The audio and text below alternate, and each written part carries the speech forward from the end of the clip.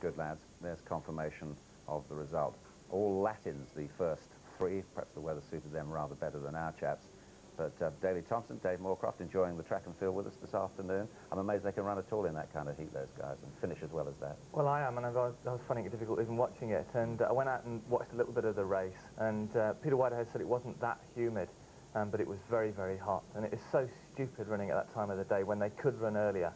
And I mean, Whitehead ran a great race, but just think what might have happened had it been in weather that Britain's more suitable. But whatever, it was a great run, and it's so tough. And he was there, and he was pushing it on with the very best in the world. And then, you know, the way in which Fies and Saron battled it out of the last sort of 4 or 5 miles. Saron took it on, Fies came back, and it was a great event. But for Peter Whitehead, that's magnificent. Right, thank you very much for the moment. We'll be watching the relay shortly, but first, let's show you what happened in the wheelchair 1,500 metres.